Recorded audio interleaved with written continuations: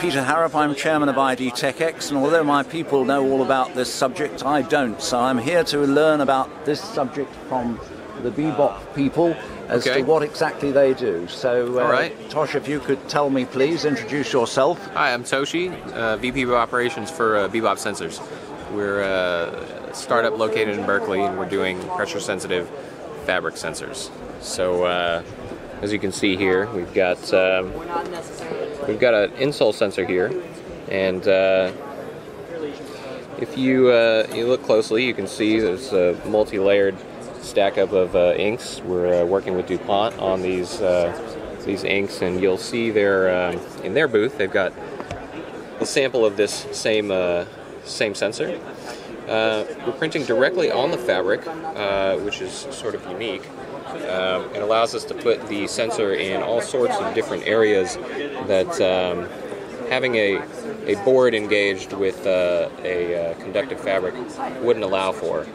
As you can see, we're also embedding the microcontroller right into the sensor. So what we've got here really, and if you take a look at this, is really a 0.5 millimeter thick piece of fabric, and we add a microcontroller to that, and you've got a very thin, very flexible sensor.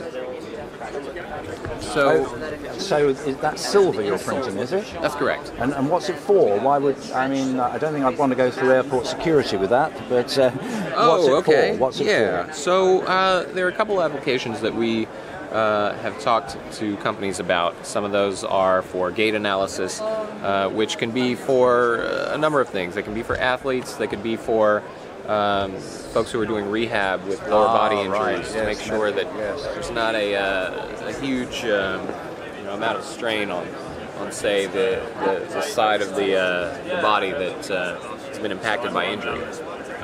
So this is a disposable product, is it, for a given investigation? Certainly could be, but the idea is that these would be integrated with other articles of clothing or apparel for permanent use as well.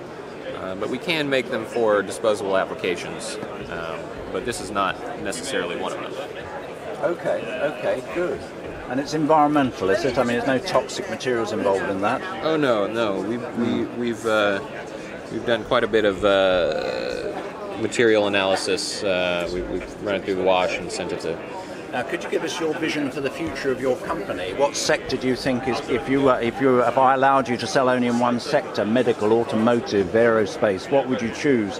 And where are you going to really mesh gears? Where in future is your enabling technology going to take you? Well, that's a tough question. I don't think we'd want to limit it to one single vertical, but of course, the automotive industry is a big deal for us because it allows us to. Yeah, of course. This is great for safety mechanisms such as occupant monitoring for, let's just say, some targeted deployment of safety devices like an airbag or something like that. It'll tell you if there's somebody sitting in there who's 100 pounds and 5 feet tall, or 300 pounds and 6.5 feet tall. So that can be embedded in structural electronics. It could be really secure. That's correct. Long, reliable, long life, all those good things. That's correct. I think that towards getting rid of dumb materials and making them smart. Yeah, I think that's an accurate description. But again, I think that the reason I say that is because the automotive industry has a sort of a very rigid standards for what it is that they require, but they're also highly interactive with users. But even if we're putting things inside of an automobile, the application goes beyond just in the auto industry. We could be putting sensors in seats that are in automobiles, or they could be in aircrafts, or they could be in your living room, for instance. Right, and so you're using silver, but we have a number of exhibitors that show how they can print copper, which is a fraction of the cost and has some advantages in having no sideways creep and so on. Is copper printing of interest or not? Well, I can't say. I would say that that's probably that's just not a direction that we're looking at right now. It doesn't mean that it won't be in the future. So again, probably not.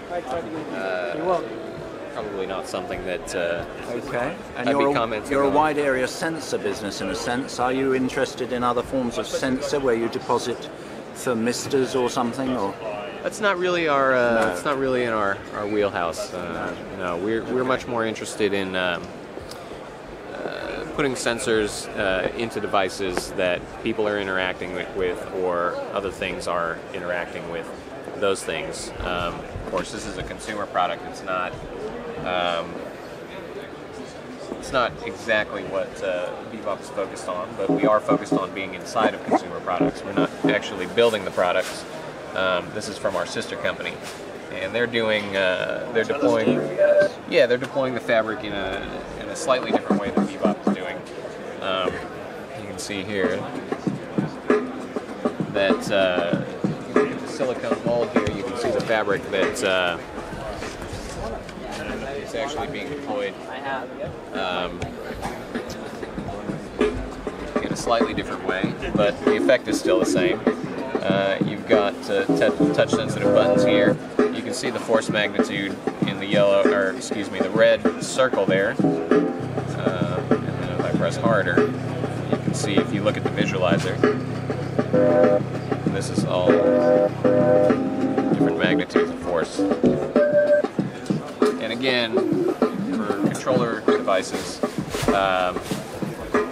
it's great because a lot of times it's just on-off. yeah. Here we've got, I guess in the musical industry they call this velocity, sort of a three-dimensional input, which has any number of programmable outputs. So let's be clear again about the names of the two companies so we can distinguish them. There's Absolutely. BeBop Sensors and what? So Keith McMillan Instruments is founded by Keith McMillan. He's the founder and CEO of both companies. He was getting a lot of inbound inquiries on from robotics companies, medical, automotive, and he decided that the amount of inquiries was going to be enough to sort of support a business to stand on its own to supply OEMs. So about a year ago, he spun out BeBop Sensors from Keith McMillan Instruments, and BeBop is owed to the musical origins of the company. Thank you very much. An impressive two companies. Thank you for your time. Great. Thank you.